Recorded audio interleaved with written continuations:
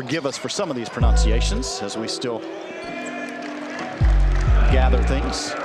All the time practice. Well, I think it's a lot of practice. I mean, the athleticism and things like that. And swinging around, three-pointer on the way. It's good. Couldn't get it to fall. Take that three. Does. Desmond White, nice. Pointe, three-pointer on the way. It's good for Cortijo. Can't find the basket right now. Getting good looks, just not being able to convert. Wow. Oh, breakaway by there Cooper. We go. Showtime. Did that once when they put a trampoline out on the floor. There's another one. The answer from Cruz. You know, defense plays a big part of this, but they had some good looks. And there's Desmond White again, knocking down that three.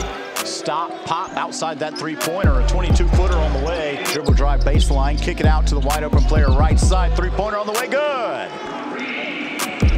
And Cooper. Dribble drive inside with the dish. The unselfish play leads to a basket. Get that one to fall. And we'll go the other way. 1-on-2. Wow. Creates some space.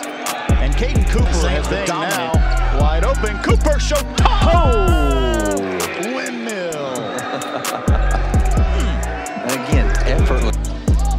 Oh, look at the spacing. Wow. That's what you expect from big time. Skill Factory slowing it down. Wide open right side. Three-pointer on the way. Good. Desmond White. Let's focus on a couple of things. Well, I think it's really situational. Three-pointer good for White.